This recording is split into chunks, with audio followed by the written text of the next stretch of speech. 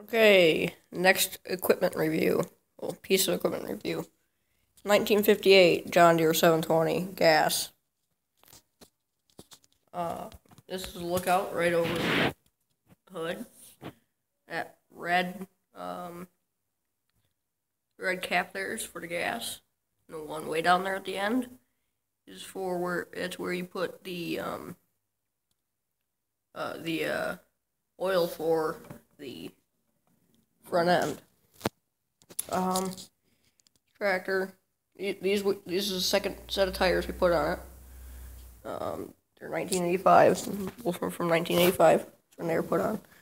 This is all your gears here, all your gears here, and this is how many hours it's got on it. Oh, alright. This here is for, I get mixed up on these, so correct me if I'm wrong. This is for the linkage, and this is for the PTO. Correct me if I'm wrong. I don't remember.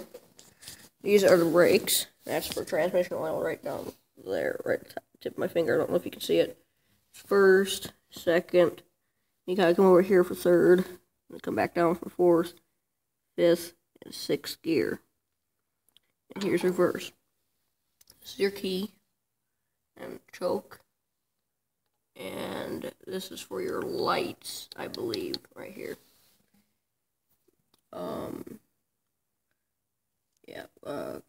One second, let me demount from the tractor.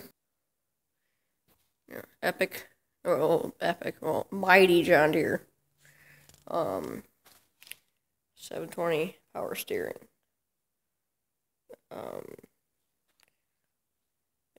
Anyone wants to, cover that up.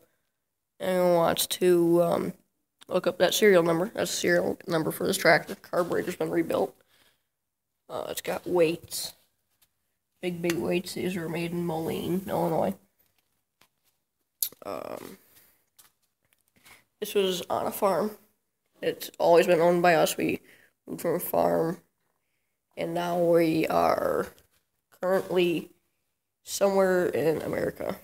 So, somewhere in America. I don't want to share where.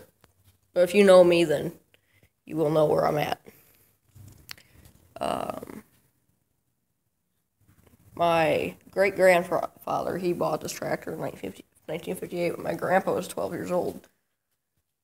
And here's top link is not missing. It's in the other garage with the Kubota. If you've seen that video yet, not sure if you have. But here's everything here. And I have one more, or a couple more things. Here's PTO. Solid PTO. Up here under the seat, this thing hasn't repainted. Under the seat here, the batteries are under there. And then start procedure. Get the batteries good, get ready to go. Turn the power on. Then you gotta turn that fuel shutoff line and turn it on. You gotta press this pedal, and that's how you start this tractor. Done it a couple times. I haven't done it too terribly many times, but that's this tractor.